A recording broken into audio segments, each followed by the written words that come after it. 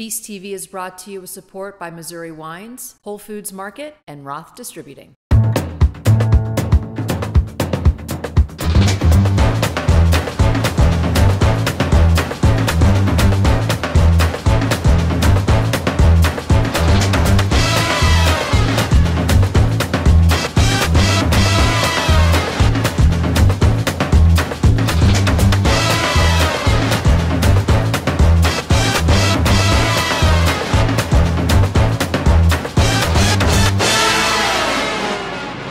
The June episode of Feast TV is a celebration of all things summer Americana, burgers, and barbecue. We are going to be introducing you to artisan charcoal makers here in Missouri. We're going to drive down to Crystal City and taste some burgers that have not changed since 1948. And we're also going to travel to Southern Illinois to meet a barbecue legend. So clearly, I'm in my backyard and we are going to be doing some grilling in this episode. So the first thing, obviously, that I need to do is get my charcoal started.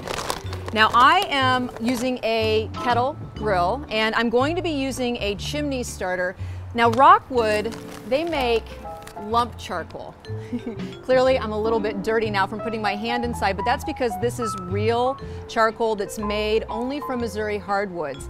Although this barbecue grill has a propane starter, I'm going to be using the chimney because this is what Rockwood recommends for its particular product. So all you have to do is fill this up.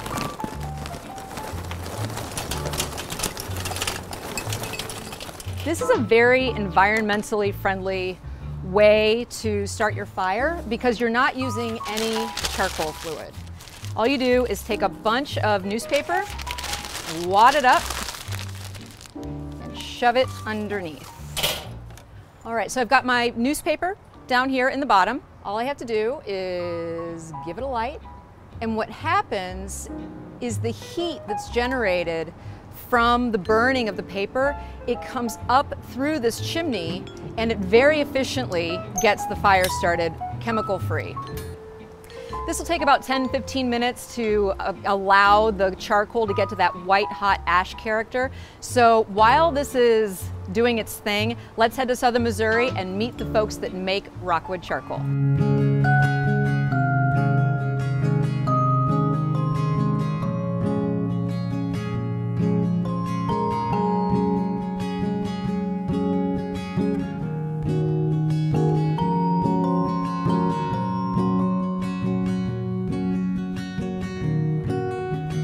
Lump charcoal is 100% natural, briquettes are not. If you're looking to cook with the cleanest fuel, if you're going to cook with the best ingredients, why not cook with the cleanest fuel as well?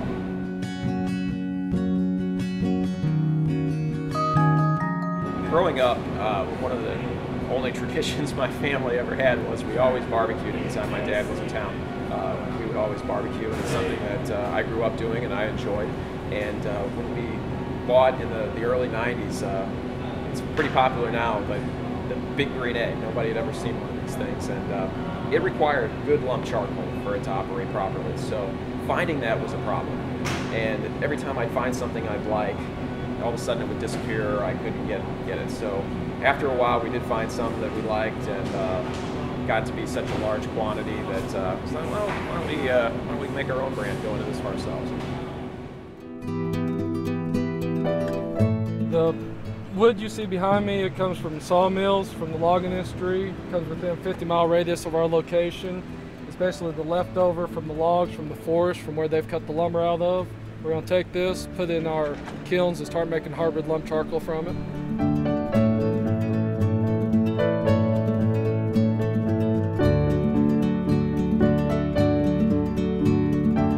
We put in roughly about 145 to 150 rank of wood at one shot, or about 75 cord, about 120 green tons.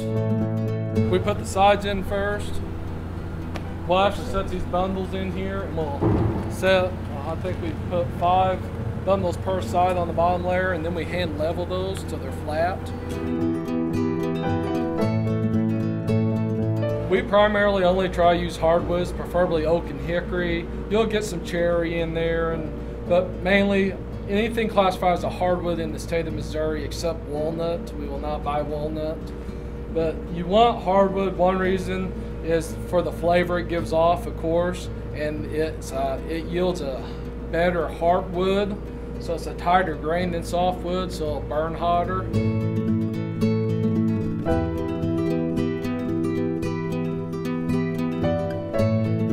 The heat you're filling off the doors, it's in the process of making the wood to lump charcoal, and the outer exterior of the doors will get about 1,000 degrees, where the walls, they're actually a foot thick concrete, will get up to about 300 degrees exterior surface. The interior temperatures have been known to reach probably between 1,500 and 2,000 degrees.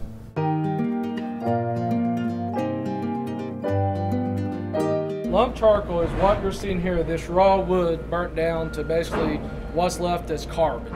There's no additives, there's no fillers. Where a briquette is basically, they will use charcoal, they grind it up. So, now how the process works, it depends on what brand you buy. Some of them use anthracite, which is a coal fly ash product from the coal mines.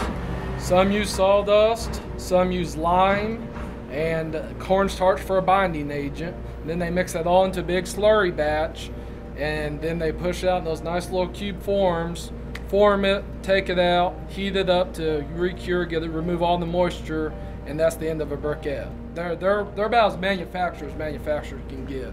Where with all natural lump, a lot of people complain about the small sizes, the dust, the amount of fine particles. Problem is we have no control over the size of the lump charcoal because it's an all-natural product. Basically, we get out of it whatever the wood brings back to us.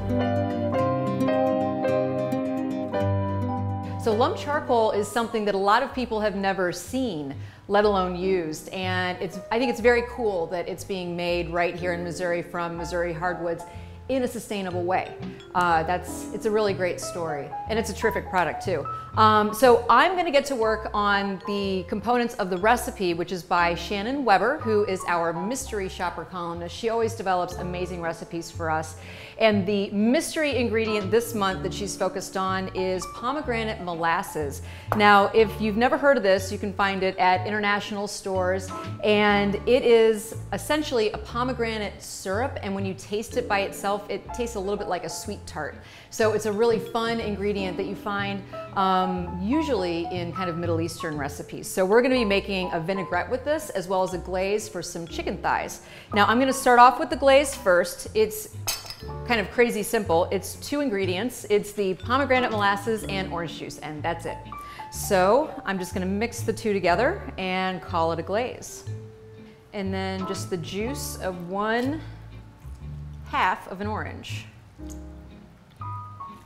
I mean, this really couldn't be easier, and the flavor is incredibly complex with that sweet, kind of acidic character of the pomegranate molasses, and then that kind of similarly sweet tart flavor of the orange. Delicious. Now I'm going to make the vinaigrette for the salad. So again, the pomegranate molasses is a star in this vinaigrette, and I need 1/4 cup. Now some more citrus, which just is wonderful. Acid is something that a lot of people neglect adding to foods, but kind of like salt, it elevates all the other flavors. So if something tastes a little bit flat to you, if you add a little bit of acid, you're likely to really wake the flavors up in whatever it is that you're cooking. And now just a little bit of fresh ginger, which it's very easy to remove the skin of the ginger if you use the back of your spoon. All right, so we have 2 teaspoons roughly. You can eyeball this kind of stuff of the fresh ginger. And now all we're going to do is add some salt and pepper and 1/2 cup of olive oil. In raw applications like salads, use the good stuff, use your good olive oil. But if you're going to be heating the olive oil up, cooking or sauteing with it, just use something that's relatively inexpensive, because once you heat it up, that flavor kind of dissipates. So, don't waste your money when you're cooking with olive oil. So you might notice that I am only putting the oil in drop by drop essentially, and that's because I want to create an emulsion. And as you know, oil and vinegar don't like to attach to one another. And so essentially when you're creating an emulsion, by stirring and whisking, while you're adding small bits of oil, you more evenly disperse the molecules. So it's more likely to remain kind of a bound solution as opposed to separating. Now this is finished. The vinaigrette is finished. So I am going to go ahead and move on and make the salad. Now, as I mentioned, we're going to be grilling some chicken with that pomegranate glaze, and we're also going to be serving alongside it this big, gorgeous, summery salad. It's gonna start off with a bunch of just fresh arugula, which, as you know, has that peppery bite to it. Just a few blackberries, some raspberries. I know everybody who is in the film crew is going to be very excited to eat this particular salad because it is going to be delicious. Some pistachios, add some crunch. I'm going to go ahead and hull these strawberries and slice them into quarters. And toss those right on top. For a little even more depth of flavor, this is just some chopped up mint and basil. Wonderful. And then we're gonna put on just a little bit of goat cheese.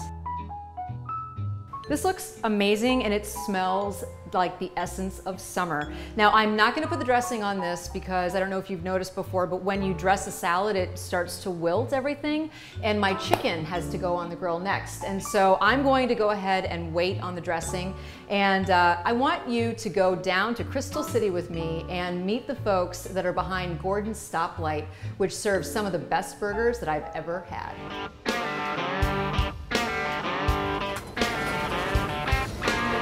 Gordon's Stoplight was opened in 1948 by Gordon Heddle. He was here and we bought it from him in May of 1997. And we've been through 13 floods, recessions, depressions, everything in between, and we're still here. We bought the store from the original owner, Gordon, on May the 12th, 1997.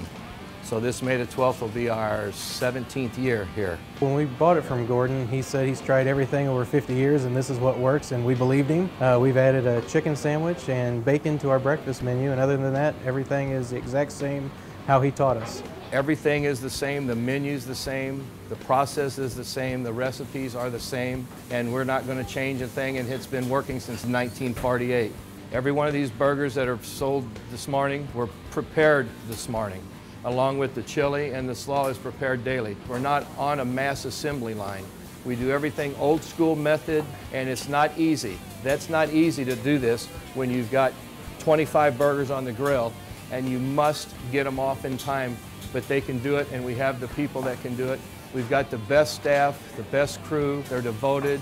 So many successful people have worked in this store. Our process is unique, I think. All of our hamburgers are made with 8119 pure ground beef. It's never frozen.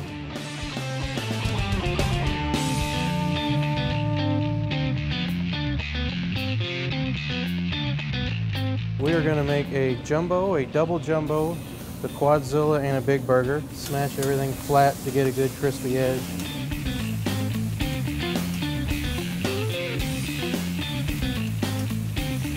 They're never all the same. Them are pretty close to perfect there. Nice toasted bun.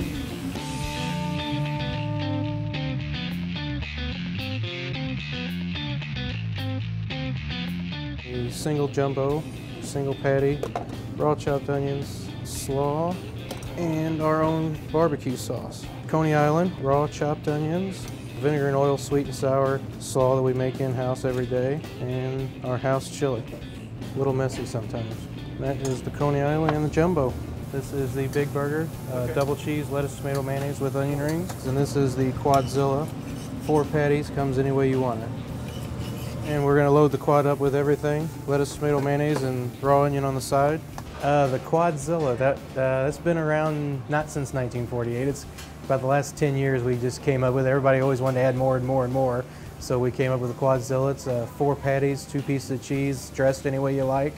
The world record for quads is guys sat down and ate 4 quads, a cheese fry and a shake. So that's our unofficial record here, and no one's tried to challenge it yet, but it's there if anyone wants to. Our customers are very loyal. We respect our customers. and it kind of shows because of the return business, the repeat business that we get. I mean, we've had people eating here generations. We'll have grandpa bring their son and the grandkid here, and you know, from young age we have people coming in here and we see them grow up, we see them get their driver's license, go through high school, college, move away, come back, and it's part of the people that live around here. We'll see people at the stoplight throw their burger on and have it done before they get here. We've got people like Mr. Polissus down there that drives 40 miles one way 3 or 4 times a week, and he's done it. He was actually here the second day Gordon ever opened. When somebody goes away and they move out, go through college, get a job maybe in any part of the United States, first thing they do when they come back for a holiday, a weekend, or a family function is they come to us and have a burger. And that's, it happens over and over again. Myself or my parents are here every day to greet everyone, talk to everyone, and we're friends with a lot of people that come in here, and it's just great dealing with the people and making the food and making something that people really appreciate. It's rewarding.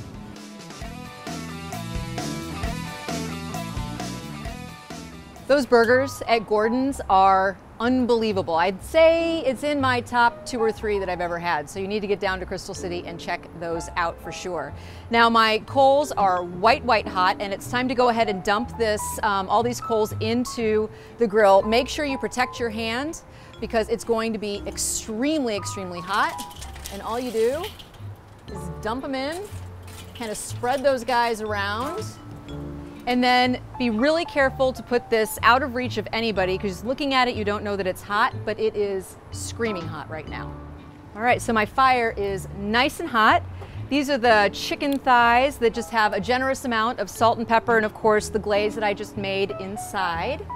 So I'm gonna put these down on the grill, skin side first, over the hottest part of the grill.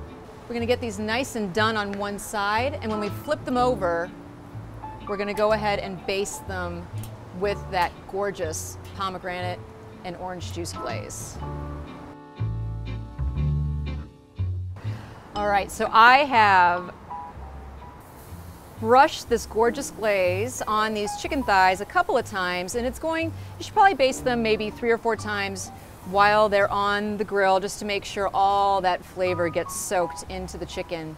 Now, what I'm doing outside today is grilling, and a lot of times people will use the terms grilling and barbecue interchangeably, but this is definitely not barbecue, and so let's go meet Mike Mills, who is a legend at barbecue. You know, I grew up with barbecue as a young child. I can remember standing in my crib, my dad outside barbecuing. I knew what was going on because I could smell the smoke. You know, I feel very fortunate that our family has had a barbecue sauce for over 100 years. It was always my dad's dream to be able to have a barbecue place and to be able to sell that sauce. After my father passed away, my mother made and sold that sauce 1 gallon at a time. That helped provide for the 5 kids that was at home during that period of time. In my own mind, I know that he's very happy. You know, I kind of fulfilled a dream of his. See, I'm actually a dental technician by trade.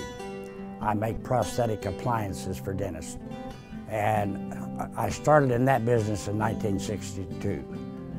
In 1985, I bought what is now 17th Street.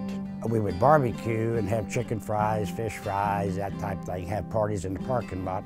But I did that to make the bar business good. And it worked very well. I actually didn't get into selling the barbecue until 1994 in order to go into it full time and try to make a living at selling barbecue. The magic about barbecue is it's kind of complex, but yet it's kind of very simple. And the magic part of it, preparing it and putting it on, this type of thing, is a very simple method. But the magic happens be a combination between the smoke, the amount of heat, the amount of time, and I'm going to tell you the dry rubs, which we refer to ours as a magic dust. We cook at a low temperature. My magic numbers are 210 degrees up to 225. I don't cook hot and fast. We're low and slow. And what we'll do is I go down one side and I'll give them a dusting because they will get 3 coats. Before it's a finished product, they'll get 3 coats of this. I don't rub it in, as they call it, a rub. And the heavier you put this on, the crustier it will be. Those are ready. I will go out into the firebox and put some wood on, and then they will start the cooking process.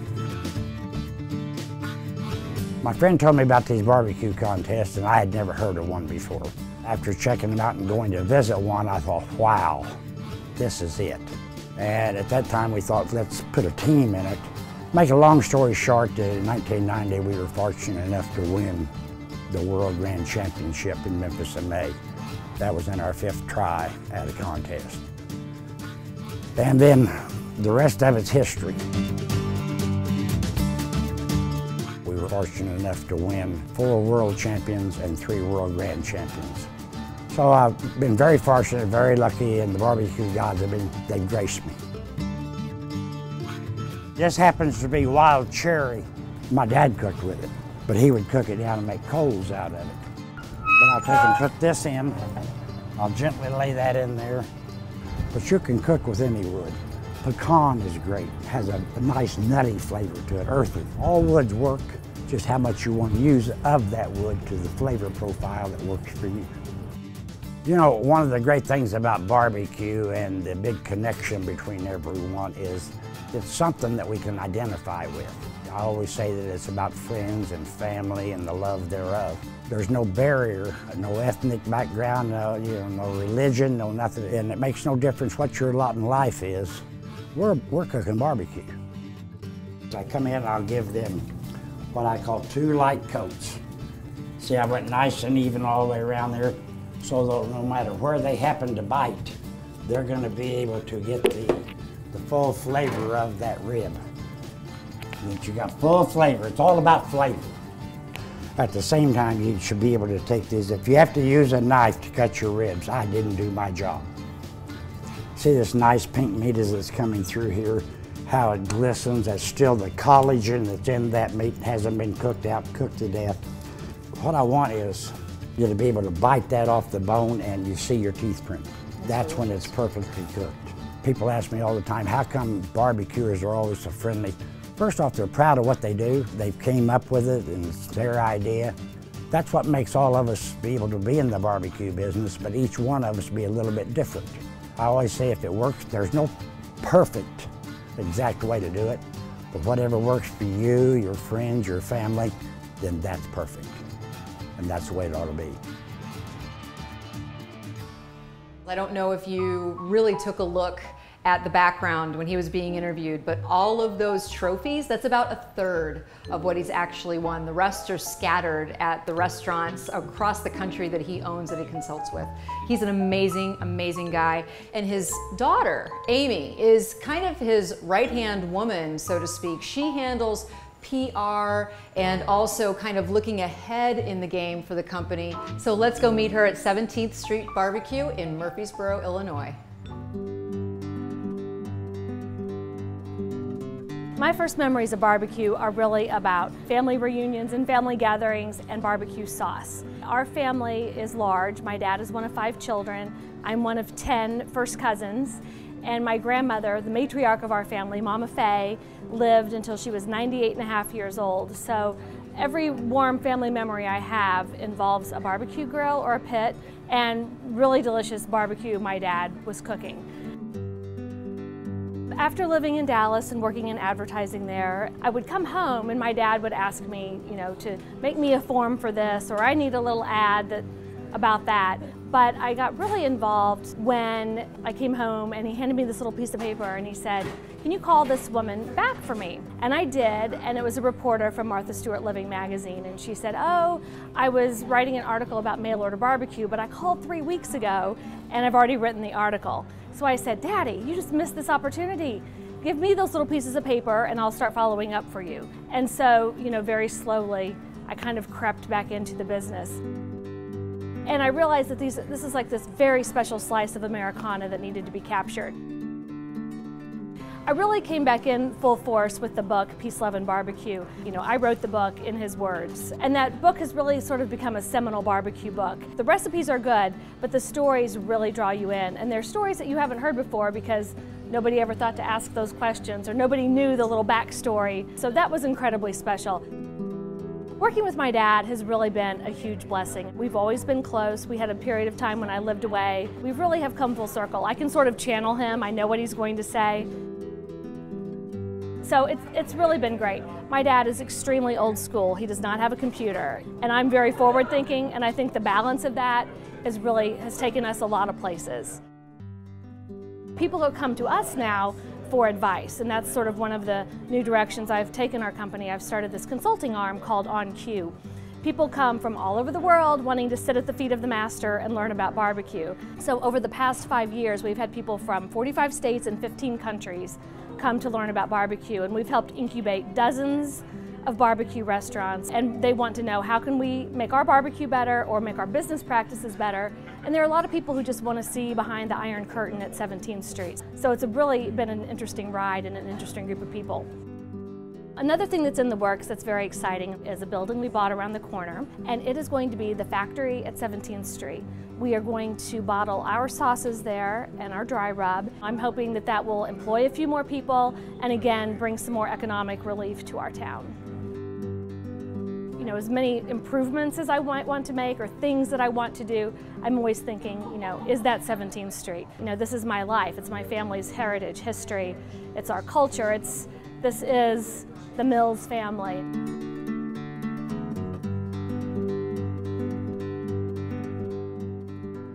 I love meeting Amy. She is a total ball of energy, and it's exciting that they are trying to bring some economic development to Murfreesboro, and as soon as they open up that barbecue manufacturing plant, you know I'm going to take an afternoon and visit.